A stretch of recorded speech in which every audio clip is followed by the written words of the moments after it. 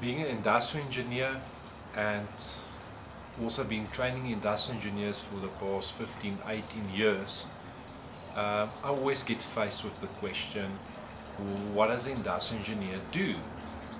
A lot of people don't know what they do.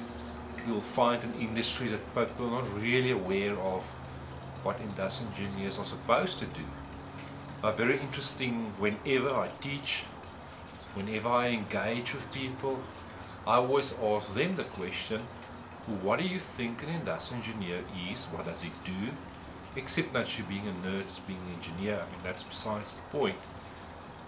But most of the time I always get a very, very uncomfortable silence from the audience, and more shocking even from people that's being industrial engineers for their lives are not really agreeing to the specific definition of what an industrial engineer does. Now, I've pondered this idea many, many years. I've also been involved with many, many projects, like I said, teaching, speaking around the particular discipline.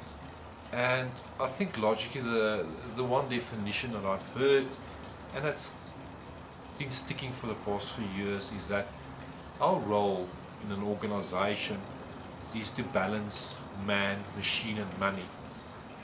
Now, that is the engineering feat, is to make sure that those items gets balanced, and the main mechanism through which we do that is by designing the business processes to ensure that those three items or those three components stay in balance.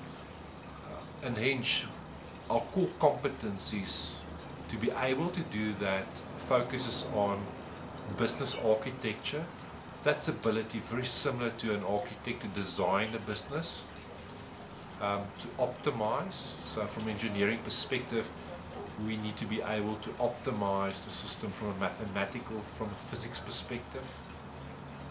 And then the third one is to understand the engineering of business, or what I call business engineering. So those three competencies enable us to look at the design, the optimization, the integration, the alignment, and the implementation of a system that ensures balance between those three components.